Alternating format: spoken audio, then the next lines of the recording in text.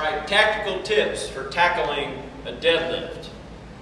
Two things to think about. When you first start a deadlift, you got to organize from the top down. You don't get into that deadlift stance and then try to organize your body. Organize right now. Chest solid, shoulders back, abs have to be engaged at this point. You look down at your foot stance, your feet. This bar should dissect your feet. Bar should be really close to your body, close to your shins, because you want to keep the bar in line going straight up. The further the bar gets out, the more pressure on the back. It slides right up your shins. So the setup, really important. You look down, the bar dissects your feet. It's right next to your shin. Chest is up, abs in. Your back is arched, not over arched, but it's just straight and strong. So now you're going to think about every part of that move and it's organized. You go down to the bar.